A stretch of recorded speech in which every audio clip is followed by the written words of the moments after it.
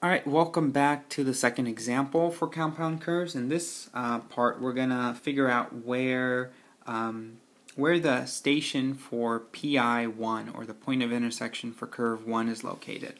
And if we look at this, this general diagram for compound curves, we need to figure out what PI1 is, okay? And in the problem, we're given the station.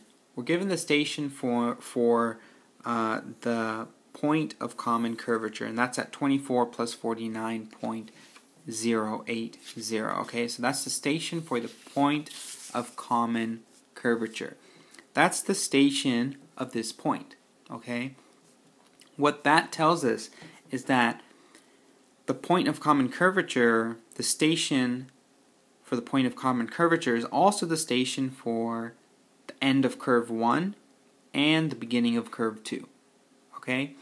So that's where the first curve ends and where the second curve starts. Okay?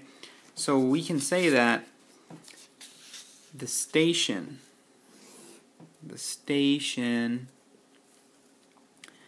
point of common curvature is equal to EC1. Okay?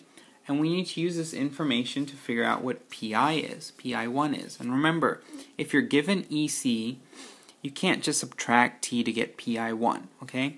You have to take EC, subtract from it the length of the curve to come to BC1, and then from BC1 add T to get to PI1, okay? So let's do that.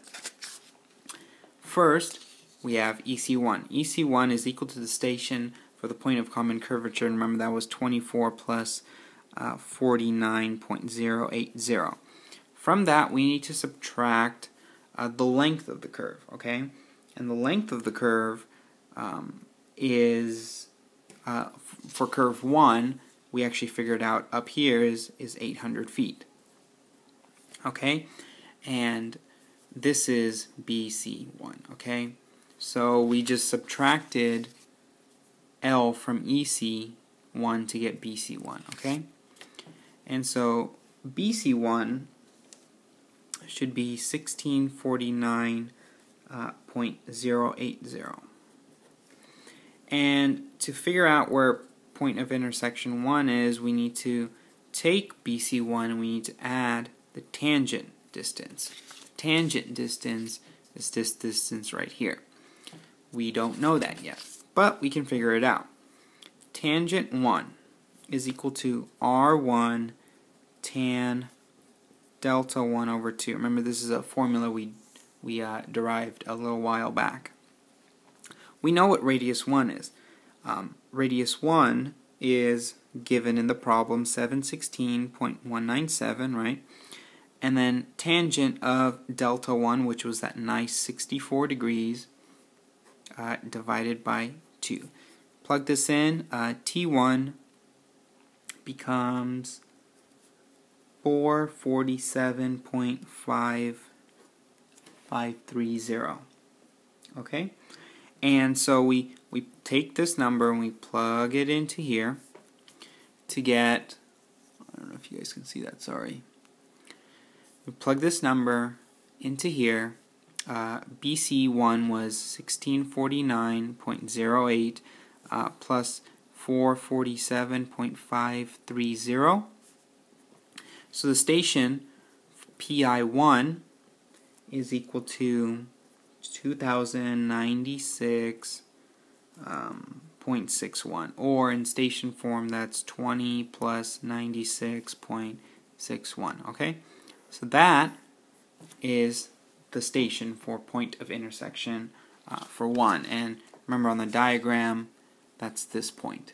Okay, so we took the station for the point of common curvature, which is also the station for the EC of curve 1. We subtracted L, added T to get PI1.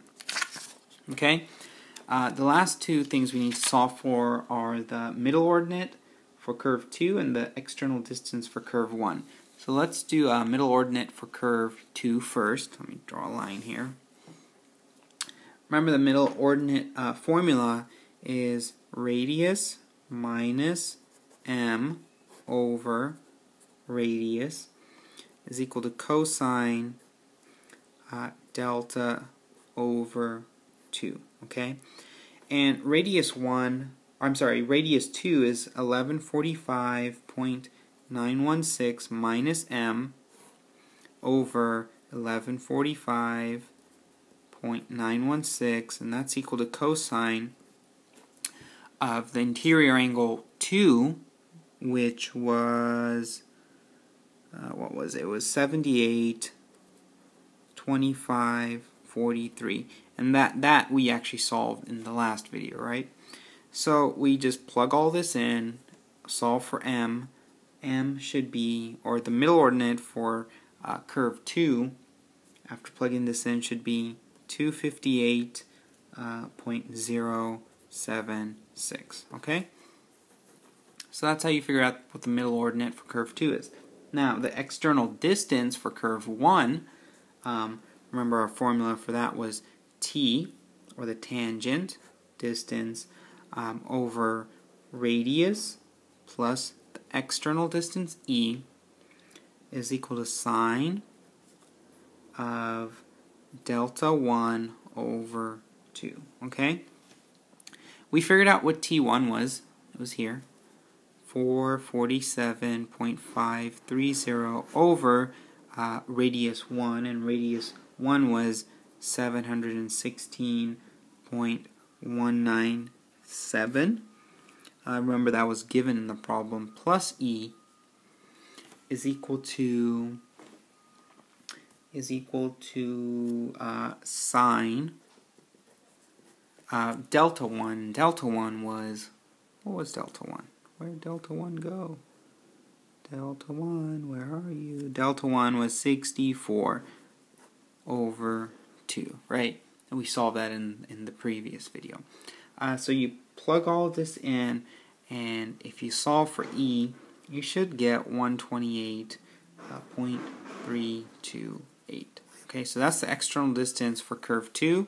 We figured out the middle ordinate for curve, or I'm sorry, this is external distance for curve 1, middle ordinate for curve 2, and we figured out a bunch of other things. So really, remember, compound curves, they're just two horizontal curves put together. Alright?